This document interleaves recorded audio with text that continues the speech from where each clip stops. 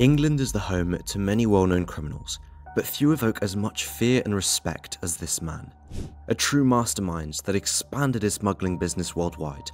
His tentacles reached from the UK to Europe, South America, Asia, Russia, and even the Emirates.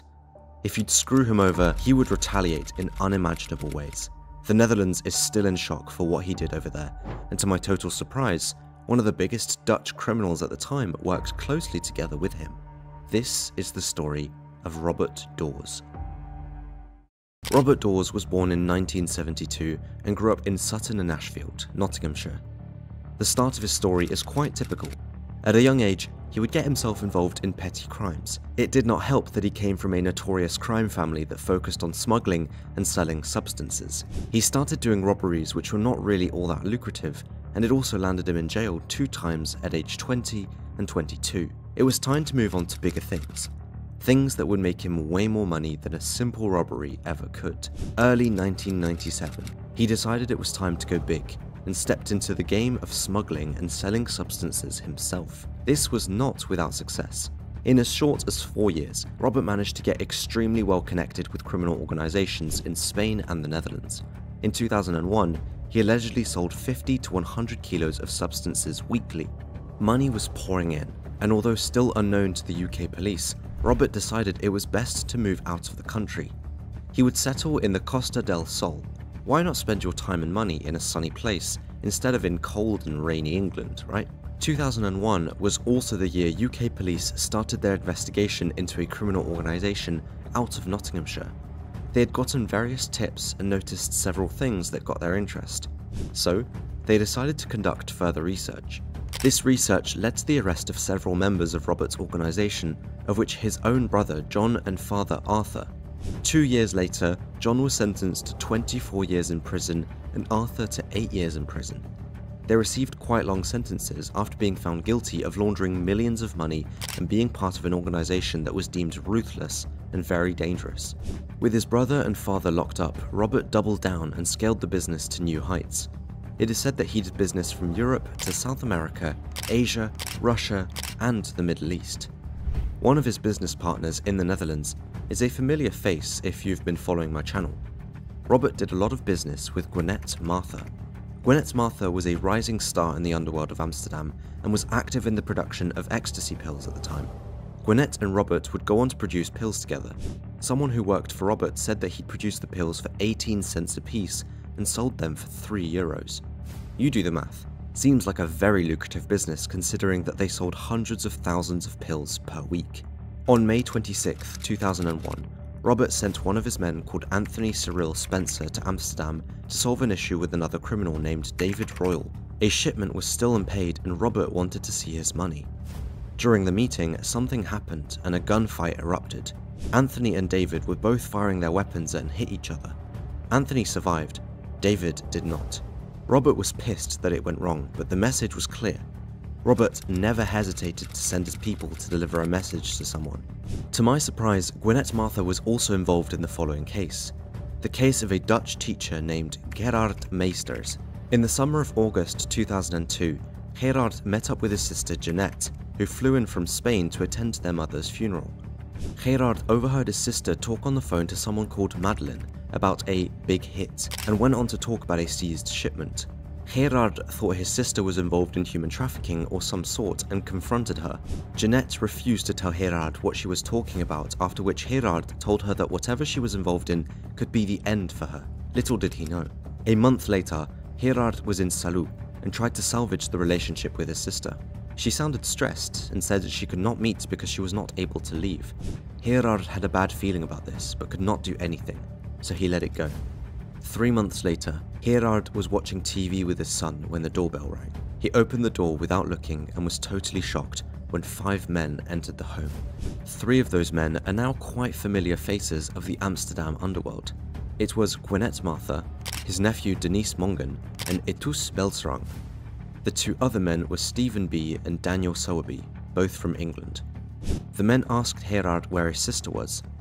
Gerard did not have a clue where she was, to which one of the men shoved a paper in his hands with a Spanish phone number written on it. They kindly yet forcefully told him to find out and give them a call once he did.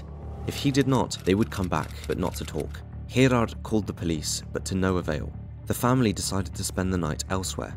He gave the phone number a call, but the person on the other end did not want to give any insight into who he was. After a brief argument, Gerard hung up. He truly had no idea where his sister was. 4 days later, the bell rang again.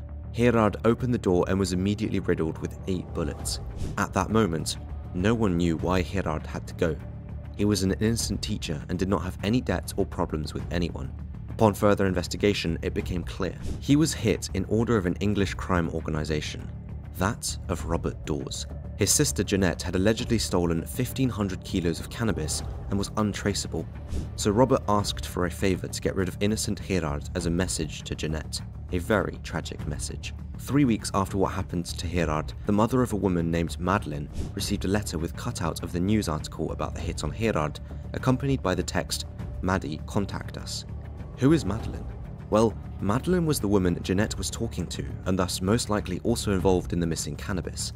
It truly goes to show how relentless Robert was.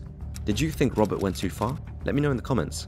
On the 8th of December 2003, Robert's men Stephen and Daniel were arrested in the Netherlands. Police found 16 kilos of coke, a weapon and a notepad in their house. This notepad contained information about ammunition, the same ammunition that was used for Gerard. The notepad also contained Gwenette Martha's number with the nickname Blackie and Robert Dawes' number with the nickname the Derby Man. Both men have always refused to say who ordered the hit for fear of reprisals against their own families in the UK. They obviously knew firsthand what Robert was capable of. Business went on as usual for Robert. He would become one of the early pioneers to use Dubai as a hideout. Attracted by the non-extradition, lack of financial rules, international importance, and of course the luxury lifestyle, Robert set up shop there and lived as a king of his smuggling proceeds. Robert was truly a businessman in that sense. He made the right decisions and was ahead of his time. He also discovered the Hawala secret banking system that was thriving in Dubai. The Hawala banking system was one of the easiest ways to launder and move money across the world without a paper trail. In early 2007, the Spanish Guardia Civil received information that Robert was the link between English smuggling organizations and the Colombian coke cartels. He connected supply and demand while also still bringing in large shipments himself. Then, in March 2007, 200 kilos worth of coke was seized in Madrid that could be linked to Robert as well. As the search for him had already intensified in the background, Spanish police forces now went full on. They wanted Robert as soon as possible. Shortly after the seized shipment in Madrid, Interpol officially released their red notice for Robert, which meant that law enforcement worldwide were requested to locate, arrest and extradite him. In June 2008, Robert was arrested in his luxury villa in Dubai. You'd think that it would be game over. However, he did something very clever. Robert got himself arrested on purpose and utilized a law in the UAE that stated that if a check bounced, the person that issued it would receive a mandatory 3 years prison sentence. This sentence would take precedence over any outstanding requests for extradition. With this play, Robert guaranteed himself that he would not be extradited for the next 3 years, and thus gave himself 3 years' time to think and plan his next move. He used these 3 years in a Dubai cell to full effect. Dubai's prisons are usually known to be extremely harsh, but not for Robert. Robert was living a very comfortable life in his cell. He was not in some crowded and dirty cell. Robert ate good, slept comfortably, and more importantly, was able to keep his business running as he had a phone in his cell. He allegedly bribed someone with authority. Spanish police frequently asked Dubai authorities when Robert would be released so that they could arrest him next. Dubai's authorities, in their turn, were never willing to tell them, and all of a sudden, released him secretly in 2011. It was not until British authorities intervened that he was arrested again days after his release. Robert was extradited to Spain to be prosecuted for the seized shipment in Madrid. However, by the time the case came to court in Madrid, suddenly, several crucial pieces of evidence that were seized in Dubai were lost, and the case collapsed. Robert was a free man again, and did not hesitate to ramp up his business again. He would go on to set up new lines and made many more millions. However, authorities caught up once more with Robert in the end of 2015 in his villa in Benalmádena on the Spanish Costa del Sol. His arrest was the result of a seized shipment in the French airport Charles de Gaulle in 2013. 1,300 kilos of coke, worth an estimated €200 million, was stuffed in 30 suitcases that travelled from Venezuela to Paris and were linked to Robert. This seizure led to French authorities to go after Robert. He is now looking to serve more than 20 years in prison in France and most likely will not have it as good in there as he did in Dubai. Despite not being prosecuted for the Gerard Meesters case back in 2002, Robert was interrogated about his share in the attack after Gerard's son opened a new case in 2017. He wants the orchestrator of his father's passing to be prosecuted after all these years. It is unknown how that case will proceed as he is serving more than 20 years in France first. Starting small in the UK, Robert grew to become an internationally connected drug kingpin. In his heydays, he earned millions every week and lived a lavish life. Unfortunately for him, it caught up with him, and by the looks of it, he will have a long future ahead of him in prison. It makes you think, why did he not just retire after his prison time in Dubai? As always, please leave a like, a comment sharing your thoughts, and subscribe if you have not already. See you in the next one.